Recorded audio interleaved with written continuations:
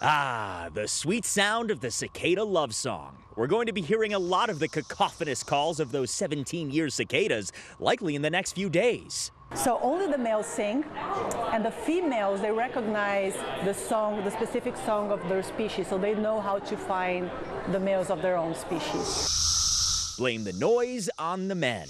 Field Museum Insects Collection Manager Dr. Maureen Turcatel says be ready because billions or even trillions of bugs are coming our way, emerging from their longtime lodgings underground this week. 17-year and 13-year cicadas overlapping in some areas downstate. Some places are just going to be covered with them. There's no way to avoid them. We're going to be stepping on them. Some people say that sometimes they have to use snow shovels to take care of their sidewalks. At the Field Science Lab, Dr. Turcatel and others are holding info sessions to teach people of all ages about the insects as more start to appear in the coming weeks. They only come out every 17 years.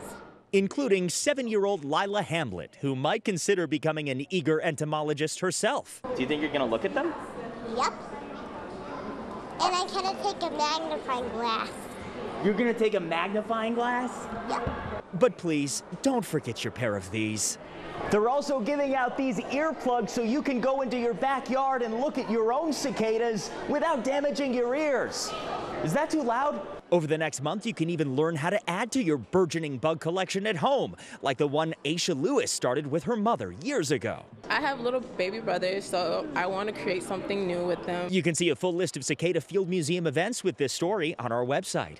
Watch breaking news on YouTube. Subscribe to ABC7 Chicago Eyewitness News.